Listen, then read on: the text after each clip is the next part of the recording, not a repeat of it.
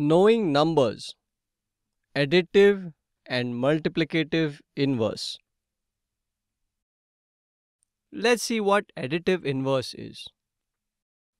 If you have any rational number, you can add another rational number to it to make it 0.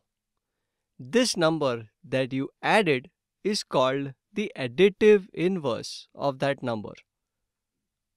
For example, if you have a number 4, you can add -4 to it and make it 0.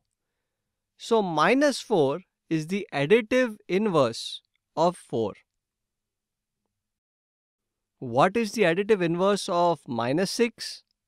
It is 6. What is the additive inverse of 7 by 13? It is -7 by 13. So let's see a few examples.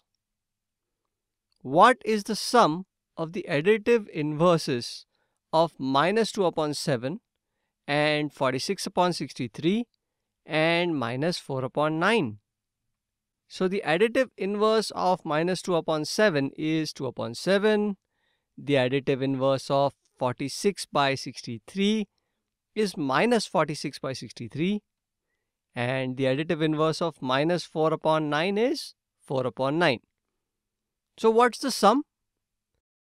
2 upon 7 plus -46 upon 63 plus 4 upon 9, which is equal to 18 minus 46 plus 28 upon 63. So what did we just do? We found out the LCM. So the answer is 0 upon 63. So the answer is 0. Now let's look at multiplicative inverse. If you have any rational number, you can multiply another rational number to it to make it 1. This number that you multiplied with is called the multiplicative inverse of that number. For example, if you have a number 4, you can multiply it by 1 upon 4 to make it 1. So 1 upon 4 is the multiplicative inverse of 4. What is the multiplicative inverse of 7 by 13? It is 13 by 7. Let's see an example.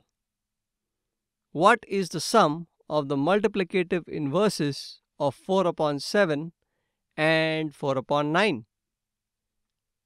The multiplicative inverse of 4 upon 7 is 7 by 4. And the multiplicative inverse of 4 by 9 is 9 by 4. What's the sum? 7 upon 4 plus 9 upon 4, which is 16 by 4, which is equal to 4. So option number 4 is the correct answer. Next question. If the multiplicative inverse of 3 by 5 is added to x upon y, we get 7 upon 3. Then what are the values of x and y? The multiplicative inverse of 3 by 5 is 5 upon 3. So 5 upon 3 plus x upon y is equal to 7 upon 3. So x upon y is 2 upon 3. So the correct answer is option number 3, 2 and 3. What is the sum of the additive inverse of 7 upon 4 and the multiplicative inverse of 4 upon 7? The additive inverse of 7 upon 4 is -7 upon 4. The multiplicative inverse of 4 upon 7 is 7 upon 4. -7 upon 4 plus 7 upon 4 is equal to 0. So the correct answer is option number 4, 0. And that brings us to the end of additive and multiplicative inverse.